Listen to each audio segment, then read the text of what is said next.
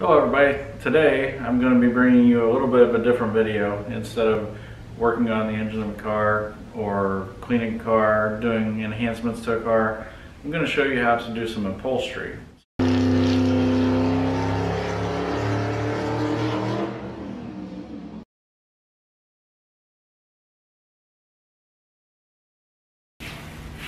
I only bought 2 yards for this project, and I'm actually thinking that I might have enough to do the seat backs of this, hoping the customer is going to like it well enough that he wants to continue. And I like to mark the back side just so that there's nothing on the top side. And this is from Amazon, and I'm pretty happy with the material. The white is very white.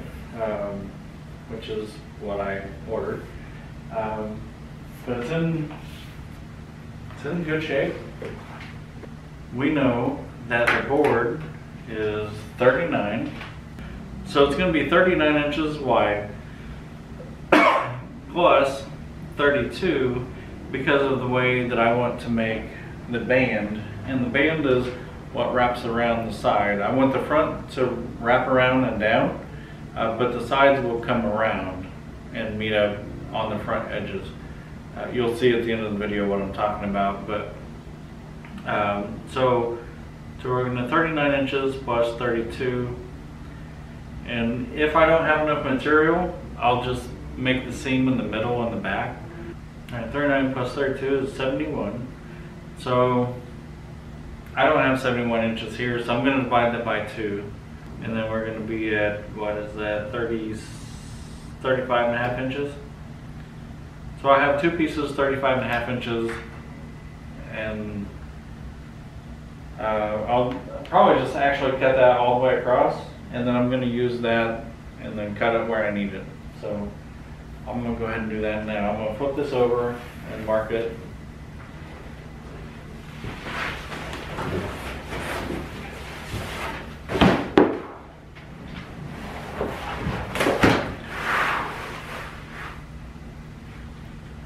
And so anytime you sew, it's going to be, you need to allow a 1/2 inch for your seam. So it'll be over by 1/2 inch. So if I need this to be a 4-inch band, I need at least 4.5 inches. Plus I need what wraps around the bottom. So I'm going to go ahead and cut it at 6 inches. I'm going to cut 2 strips at 6 inches across.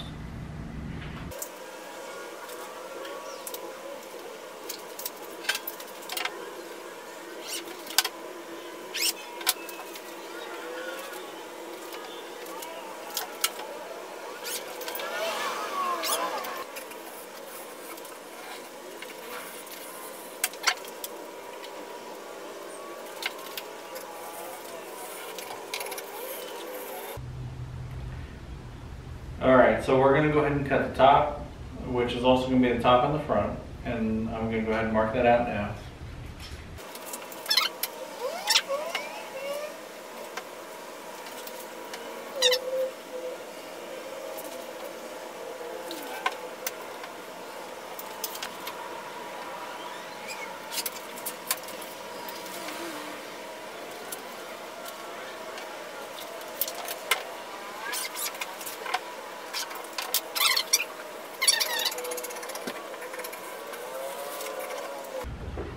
So I guess one thing I didn't do is I did not put a square on this side to make sure the cut was square. I'm going to go ahead and do that real quick.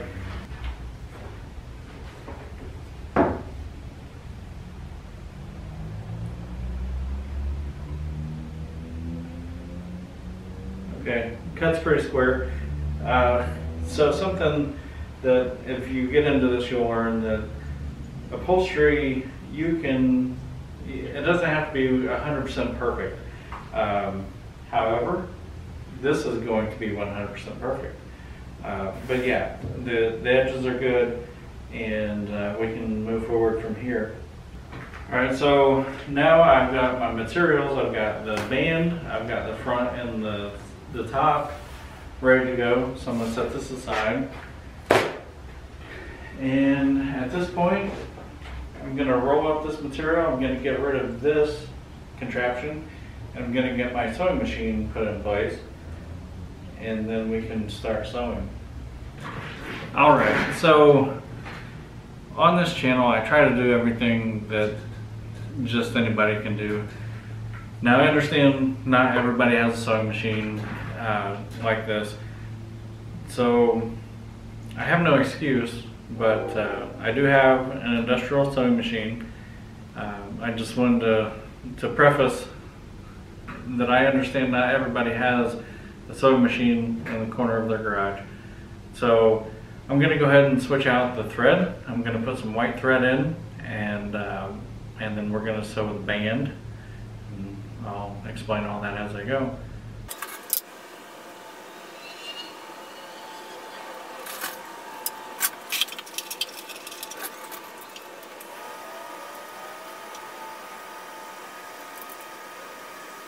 So I am using a polyester thread, which is more UV resistant. So it should last longer than a nylon, which I didn't realize until I was trying to find this thread on Amazon, that was something I needed to watch for. So if you're going to do anything that's going to be outdoor, polyester is the way you want to go. Okay. All right, so we're good to go. I'm going to spray this work area with some spray silicone, and that's just going to allow the work to move smoothly. And just a little bit. It's just like kind of like WD-40 if you think about it. Just makes things slicker and slide easier.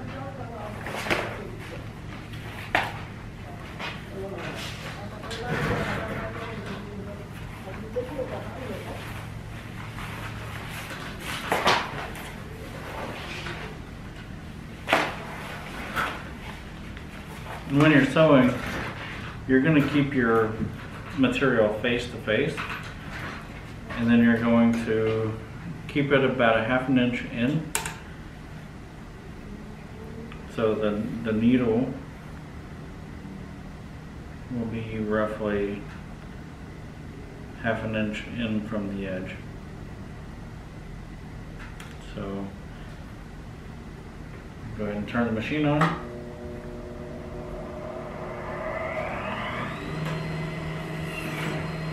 This machine has reverse, so I'm going to go ahead and put it in reverse, and that's a lock stitch, and that just, it goes forward and then it goes backward just to lock the stitch in.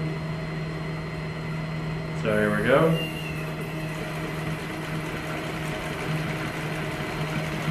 I'm going to lock it in at the bottom. So that's going to give us our first stitch.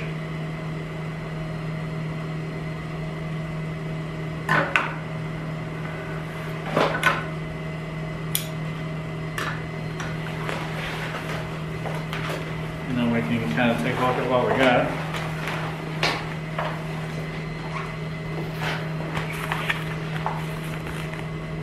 You can see it's good and tight. Stitch all the way down, ½ inch. And so I'm going to switch to blue because I want to go ahead and put what we would call a French seam right here where it's blue on both sides. So on a French seam, what you do is you split this. So if you're just doing a top stitch, it'll be just like this. But if you're doing a French seam, it'll be like this. And you'll see the difference between a top stitch and a French seam by the end of the video. This side, or on this, what we're going to do is we're going to have stitching here and stitching here. On the top stitch, which will be on the main piece, it'll just be around the perimeter on one side. And one thing to consider is the first ½ inch is going to be hidden under the top piece. So we don't really worry too much about the first couple stitches. We'll make sure that the lock stitch is up in that area.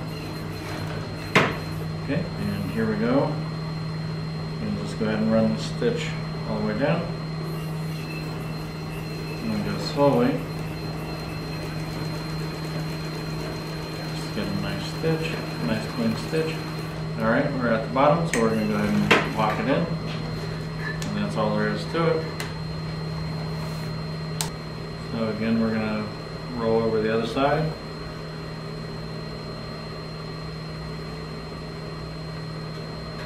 And we're going to go ahead and get started.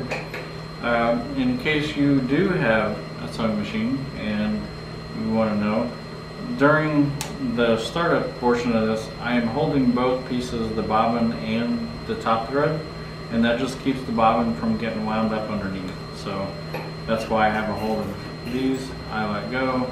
I'm going to go ahead and go in reverse. And then here we go. I'm going to go run down through.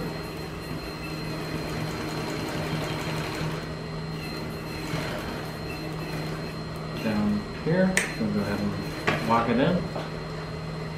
And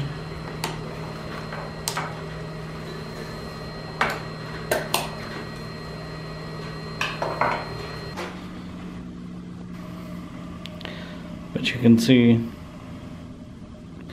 that's a French seam. And the rest of this I'll go a little bit faster.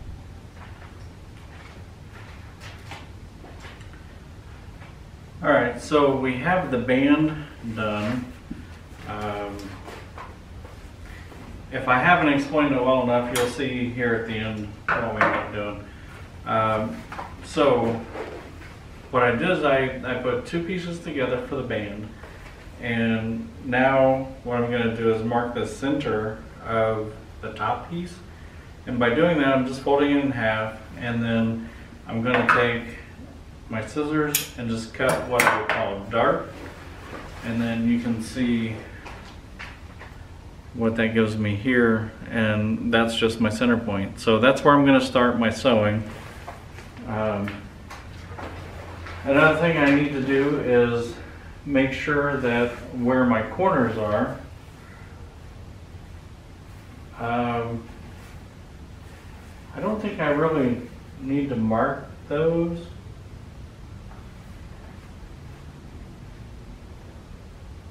Depending on which piece I start with, I'm going to go ahead and mark them anyway, just so I have a point of reference. So I'll bring you in on that, what I'm doing here.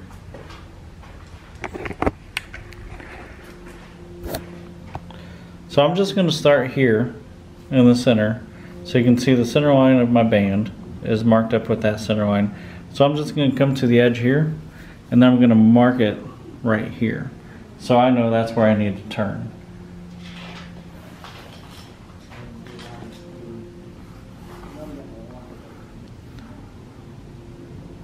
So the material's lined up here in the center. I'm going to come over here and just make a mark, and that way I know that's the corner. I'll do the same on the other side. Alright, so now I've marked. The first mark I made was right on the corner, and then it came back another ½ an inch. So I'm gonna go ahead and cut a dart at that second mark that I made. I don't know if you can see that one right here. So I'll be making a dart there.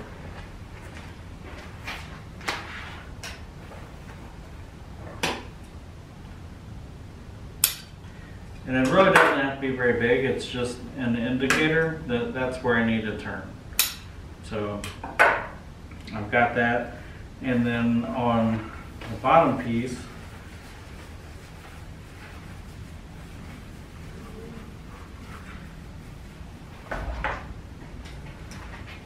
that goes on the bottom here, I've marked it, and I need to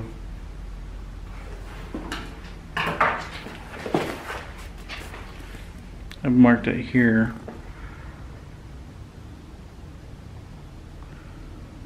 And so I need to dart that as well. So it's going to be the further mark in right here.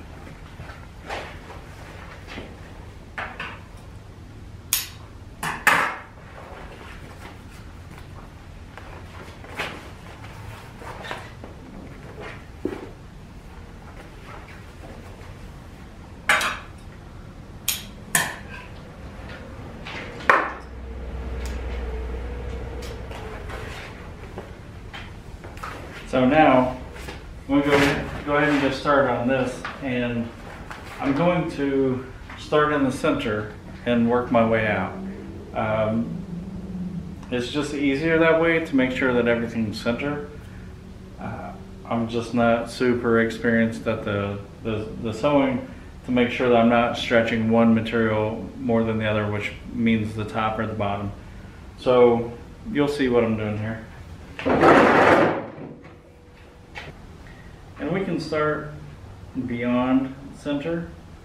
And as you can tell, I don't have any reference marks as to what ½ an inch is. I'm just eyeballing.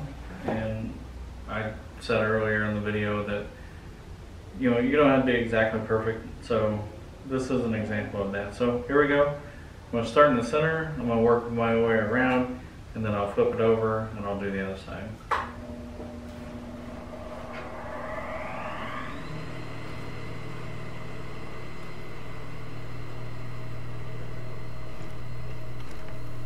And you always want to lock the stitch. So with this machine, I've got reverse. If you don't have reverse, you can lift and go back to where it started, and that's the same as locking the stitch.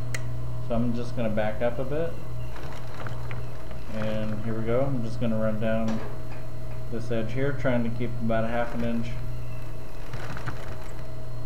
and I'm trying not to pull. It's really easy to do as you're sewing. It's real easy to pull the top or the bottom, especially when you're doing a contour. But trying to keep it straight. And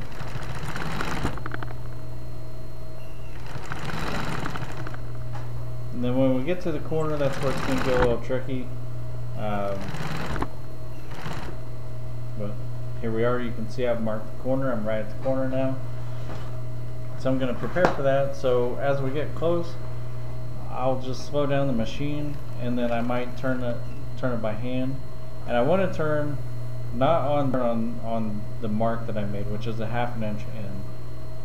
I failed to mark that actually.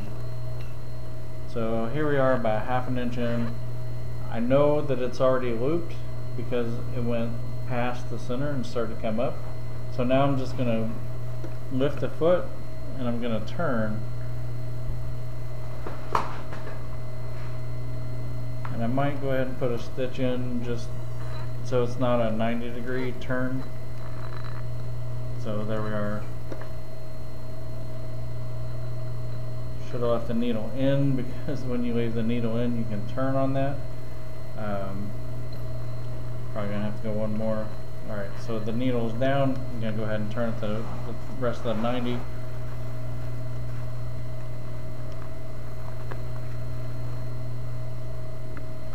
And here we are, I'm lined up right here. I'm just going to continue to go. So I'm going to go slowly and then straighten out this and get it back to ½ an inch.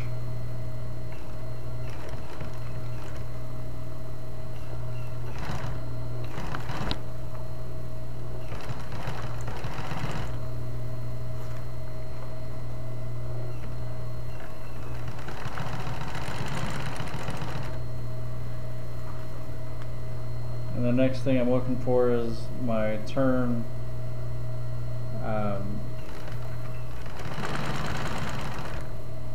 to make the band turn the other way. So what I'm going to do here is figure out what exactly I need to do. So I know this is way too long. I'm going to go ahead and cut off just so I have some room to think about this.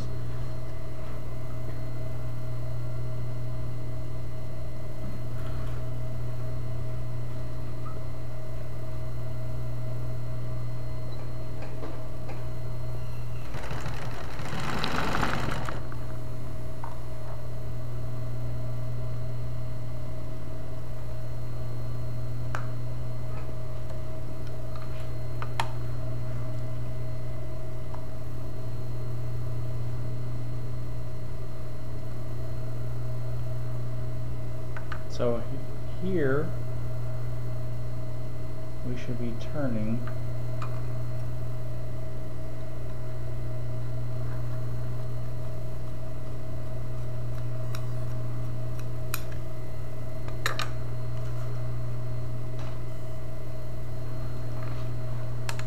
So now we should be turning like this,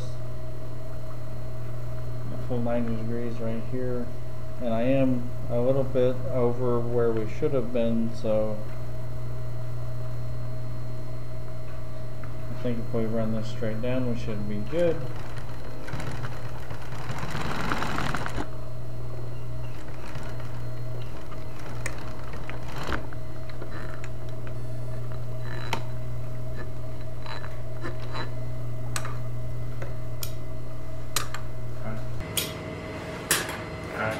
So now we can get an idea, we can kind of look at what we've got just by turning it inside out.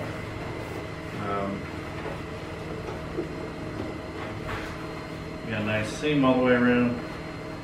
However, we're only halfway done, so we're going to flip it over and start on the other side.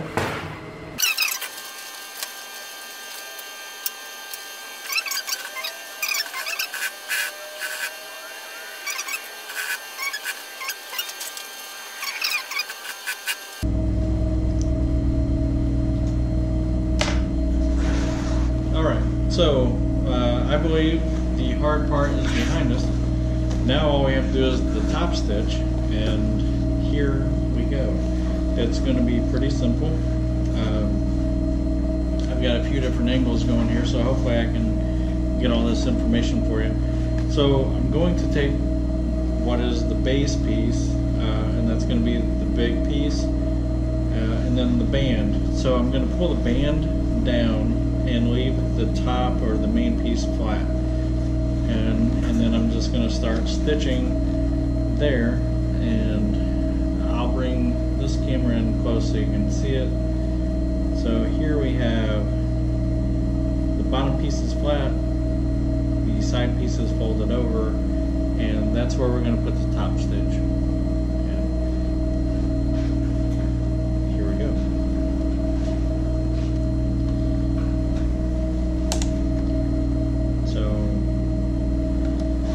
The spacing is dependent upon the person that's doing the stitching. I like to find a mechanical piece that I can use as a reference. So I'm using the side of the foot that's going to dictate the width of the top stitch. So once you get a stitch or two in, back it up. And you just want to make sure that as you're going, you're pulling the material kind of tight. You don't want it to be super tight, but you do want it to be tight just so it's got a nice finish.